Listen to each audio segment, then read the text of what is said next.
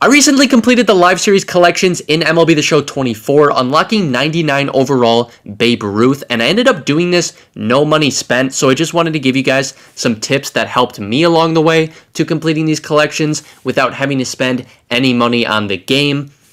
And I was able to complete these collections without actually pulling any 90 plus overall live series card. So that, along with being no money spent, made things a little trickier, but it is very doable, and we're going to go over why that is in the video.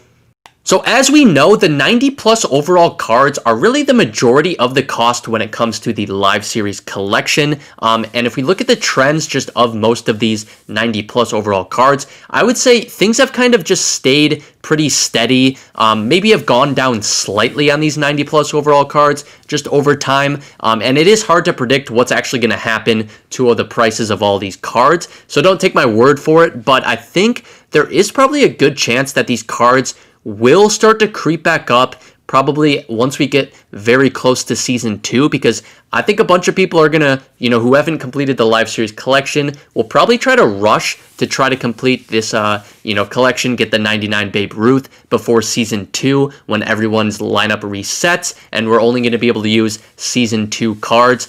But I kind of think until that point, we could see these cards kind of just continue to slowly go down over time. Also, another reason why they might continue to slowly go down over time is because once people start to max out the XP reward path and get this, there's this 90 plus live series pack that's here in the bonus reward section. So if people are pulling that a decent amount, we could see the prices on those cards start to go down until we might see another bump at the end of the season. We'll see about that. But also, before I go into how I got all of my stubs, I do want to touch on one of the probably most important tips I would give that I know some of you do, maybe not all of you do though.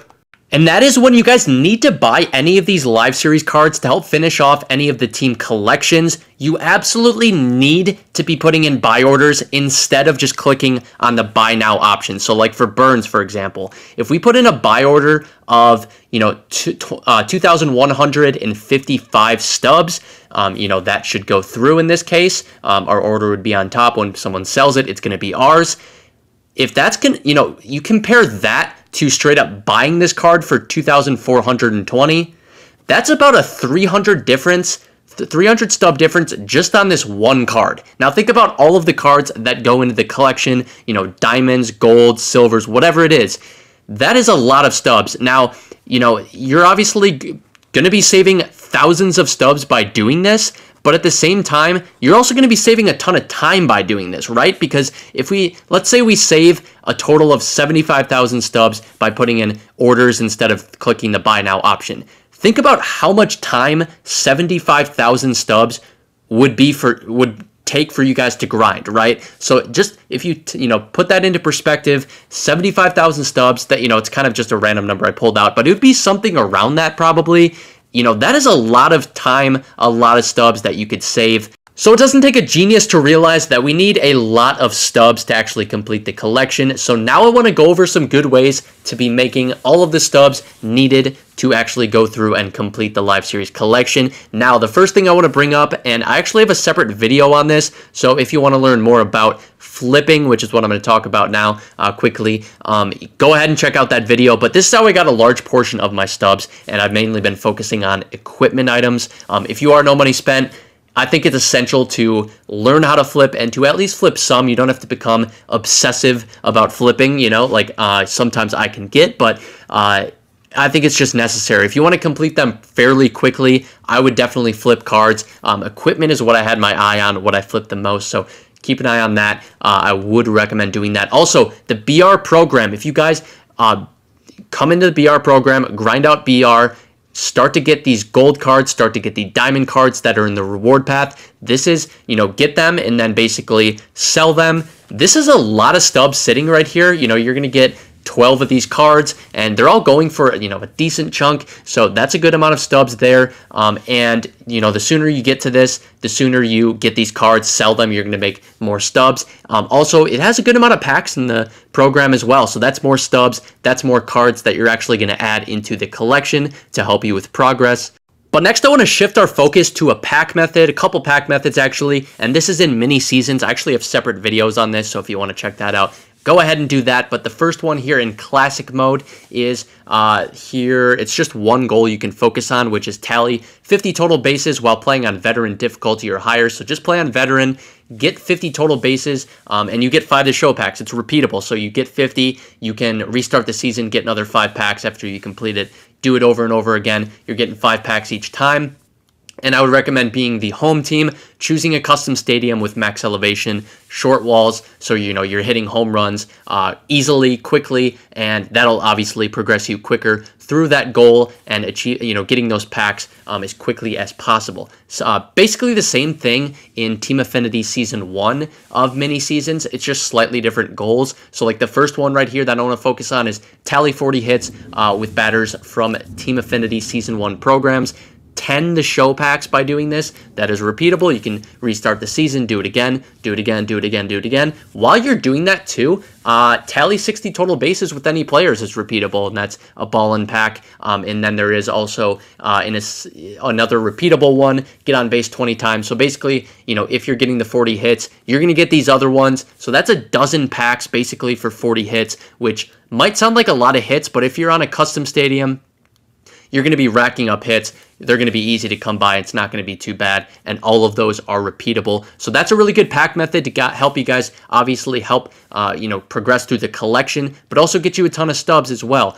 Also, go through your inventory. Sell every single duplicate item that you have, whether it's players, equipment, uniforms. And uniforms is another thing that I really want you guys to focus on too.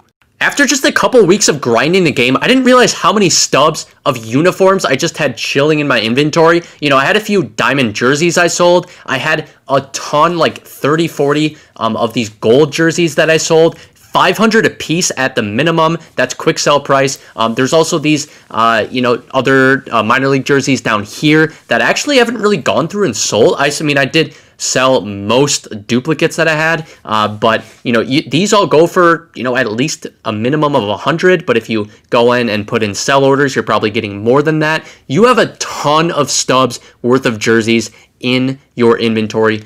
Absolutely go through and sell those. You don't really need them, and I highly recommend doing that. Also, other equipment that you don't need, sell that off. Why not? Also, Conquest Hidden Rewards. Even if you guys are not going through and, playing the Conquest games, go through every single map, simulate them, just simulate them and get all the hidden rewards, because this will get you a bunch of extra stubs, a bunch of extra packs, and all of that good stuff, and it's going to have a ton of rewards for you, so that, that you wouldn't get, if maybe you do play Conquest, that's great, you get the hidden rewards, but if you don't, definitely do that. Also, Team Affinity.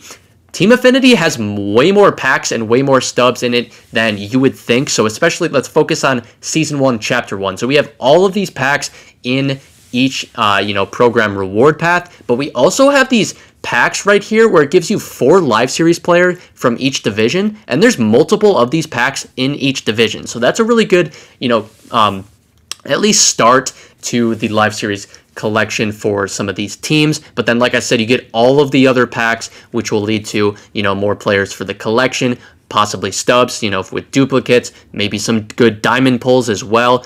And the final thing I just want to mention is right when new BR or ranked programs drop or a new event drops, you can earn so many stubs by completing these, just as quickly as you possibly can, and then selling the rewards that you earn. If you do this within the first few days that these come out, this alone, selling the cards, that alone could help you afford literally 1 or 2 of the most expensive live series cards that there are in the live series collection, which is just a massive help.